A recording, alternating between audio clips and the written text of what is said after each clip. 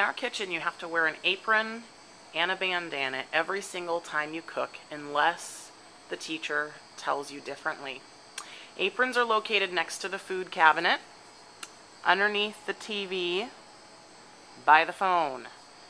They're hanging on hooks on the side there. Bandanas are located on the cart that has the towels on the top, pot holders and scrubbers in the middle, and then on the bottom of that cart is a basket with bandanas in them. If you have long hair, you have to tie your hair back with a band. The way to know if you have to tie your hair back, if you lean forward and your hair goes forward, you need to have your hair tied back.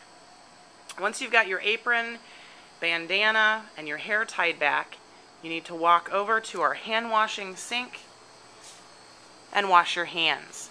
The left-hand sink is for hand washing only. This is mandated by the state, so you need to make sure that you wash your hands in this sink only. You can see that we've got a soap dispenser and a paper towel dispenser above that sink.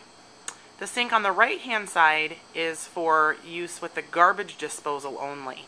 If you need to scrape dishes before you wash them, you do that in the right-hand sink.